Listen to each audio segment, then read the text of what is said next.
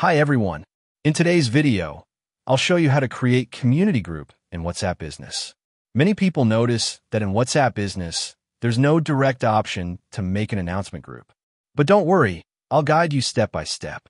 First, you need both apps installed, WhatsApp Messenger and WhatsApp Business with your business number set up.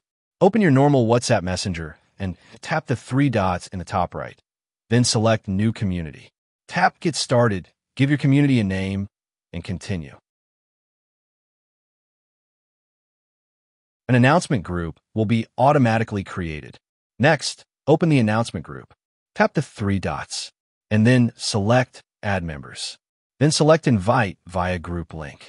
Then choose Send Link via WhatsApp, and send that link to your WhatsApp Business account. Switch to WhatsApp Business. Then open the chat. Then click on it to open the link. And then tap on Join Group. Then click on Join Group. Now switch to your normal WhatsApp. Then click on your community. Then click on Announcements. Then click on Top Profile button. Then click on Community section. Then swipe down and you will see All Members. Then click on your business account number.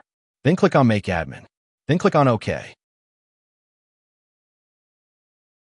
Now switch back to your WhatsApp Business account. Next, open the community group. Then click on Top button.